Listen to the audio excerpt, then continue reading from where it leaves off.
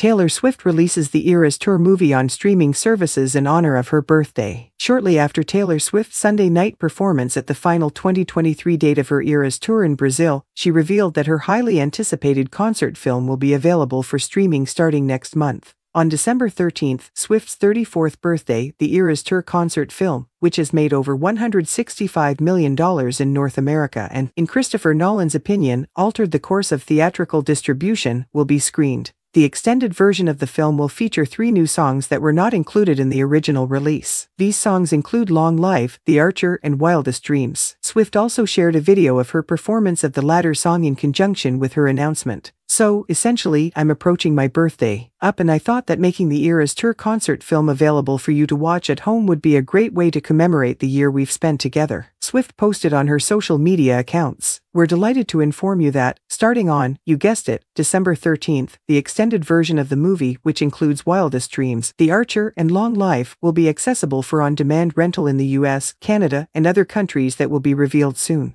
The logos on Swift's website indicate that Apple TV, Vudu, Prime Video, Xfinity, Google Play, and YouTube will all offer the movie for purchase or renting. Captured during Swift's performances at Los Angeles SoFi Stadium.